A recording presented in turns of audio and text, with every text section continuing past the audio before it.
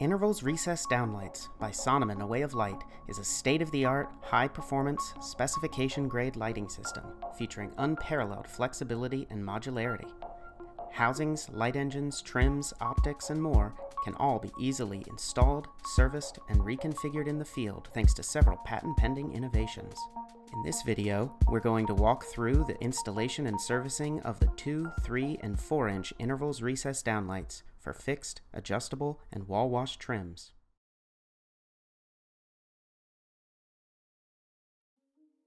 To prepare for installation of an Intervals Recessed IC housing rough-in section, open the adapter door by loosening the screws and removing the driver housing, hanger arms, and packing material.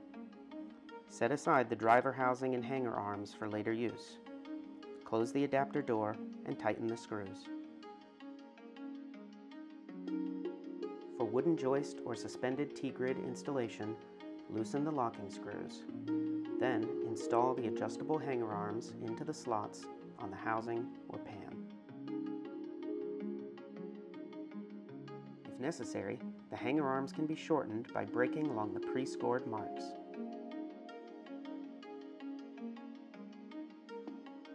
If using the optional adjustable height butterfly brackets, first remove the screw from the desired side of the housing or pan. Adjust the height of the butterfly bracket to a raised position to expose the mounting hole.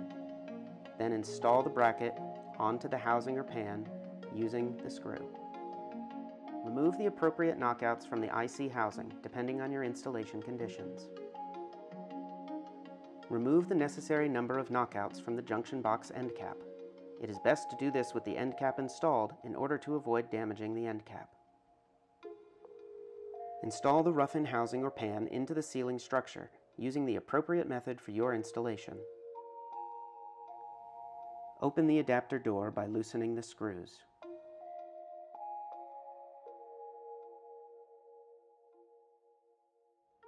To change to a different adapter door, unhook the door from the housing or pan.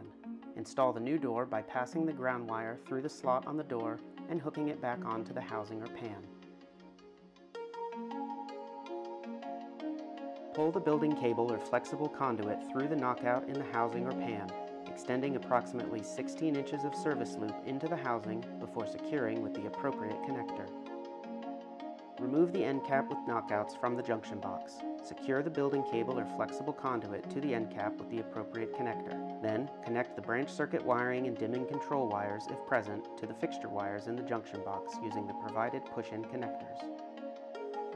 Carefully push the connections into the junction box and reinstall the end cap, connecting the ground wire from the housing or pan using one of the end cap screws. Lay the junction box inside the housing or on top of the pan and close the adapter door by tightening the screws.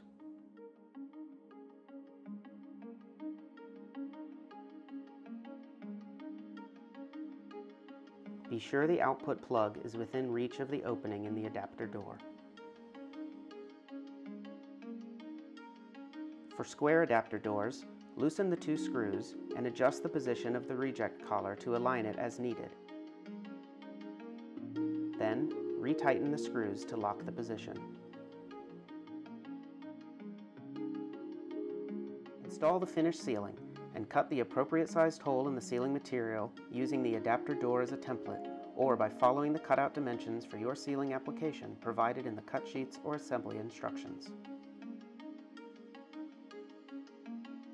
For flanged ceiling applications with fixed downlight or wall wash trims, install the ceiling flange to the fixture by folding up the spring wings and slipping the ceiling flange over the fixture before carefully releasing the spring wings. For round adjustable trims, install the ceiling flange to the fixture by folding the spring wings inward and slipping the ceiling flange over the fixture.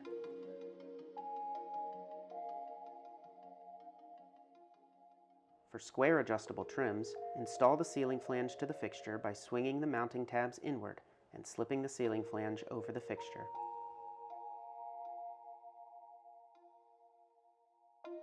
For flangeless mud-in ceiling applications with round trims, install the mud-in plate using the provided screws and tabs, aligning them with the notches on the adapter door and clamping the tabs against the inside of the adapter door.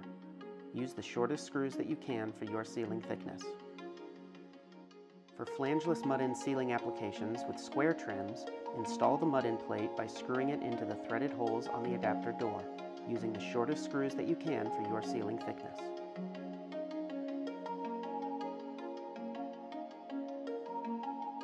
Plaster over the mud-in plate, sanding back to reveal the bottom lip of the plate, ensuring there is no plaster on the inside of the collar before painting. This is critical to avoid chipping of the plaster around the opening and to ensure a good fit with the fixture. For flangeless millwork sealing applications, insert the millwork collar into the hole in the ceiling so that the bottom of the collar is flush with the bottom of the ceiling. Then tighten the set screws to secure the millwork collar.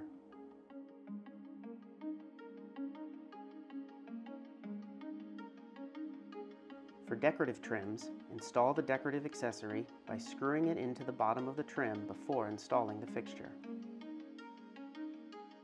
To install the finishing section of the fixture, pull the low voltage plug out of the ceiling and connect it to the plug on the fixture. For fixed and wall wash trims, fold up the spring wings and insert the fixture into the ceiling. For wall wash trims, be sure to align the trim so that the flat side of the aperture is parallel to and on the side furthest away from the wall. For round adjustable trims, first remove the trim cover, then carefully fold the spring wings in and insert the fixture into the ceiling while rotating it counterclockwise, holding the spring wings in as long as possible.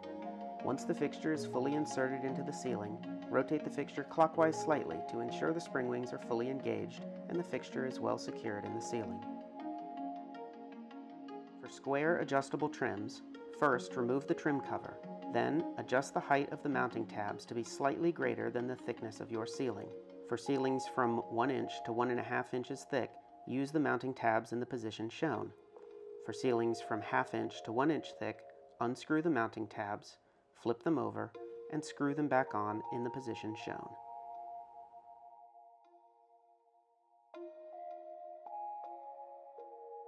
To install, fold in the mounting tabs and insert the fixture fully into the ceiling.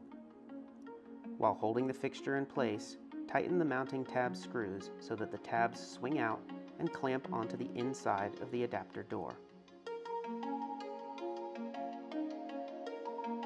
To adjust the tilt angle of an adjustable fixture, loosen the inner set screw shown here to increase the tilt angle. Tighten the inner set screw to decrease the tilt angle. Be careful not to over-tighten the set screw in an attempt to adjust the tilt angle past vertical or over-loosen the set screw so that it extends out past the surface of the trim where the trim cover will not fit properly. To adjust the rotation angle, loosen the outer set screw and rotate the fixture to the desired angle before tightening the set screw to lock the position.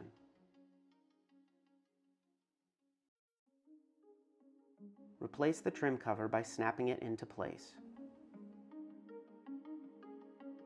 Note that if you encounter a desired rotation angle that cannot be reached due to the built-in rotation stop or from interference with the mounting hardware due to the tilt angle, you can remove the fixture from the ceiling and rotate the entire trim as needed before reinstalling and making fine adjustments with the set screws.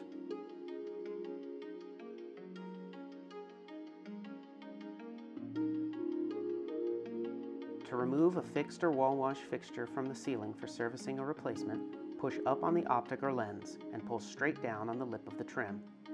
Once the spring wings are visible, hold them in place with your hands while you finish pulling the fixture out of the ceiling to prevent damage or injury. To remove an adjustable fixture, first remove the trim cover and adjust the tilt angle so that the fixture is in the vertical position. For a round adjustable trim, hook your fingers into the trim and rotate it counterclockwise while pulling straight down out of the ceiling. For a square adjustable trim, hold the fixture in place while loosening the 2 mounting tab screws, then pull the fixture straight down. Once the fixture is out of the ceiling, disconnect the finishing section by unplugging it from the driver housing. If driver replacement or branch circuit inspection is needed, pull on the cord above the plug and guide the driver housing and junction box out of the ceiling. To swap out the light engine, optic, trim, or optical accessories, loosen the 2 captive screws connecting the light engine to the trim and remove the light engine. Install optical accessories by placing them into the trim.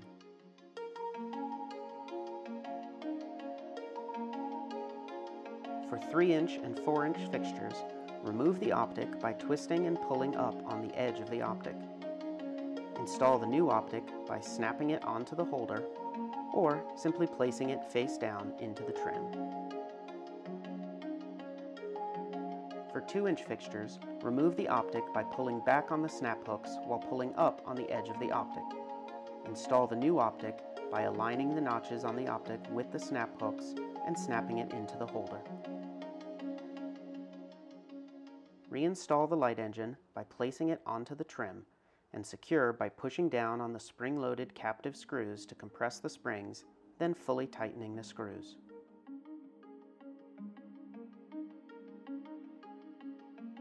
For adjustable trims, make sure that the tilt angle is in the vertical position. Then place the sliding shade onto the trim so that the cutout on the sliding shade mates with the trim. Make sure that the notch on the light engine is facing the taller side of the sliding shade, then reinstall the light engine by tightening the screws.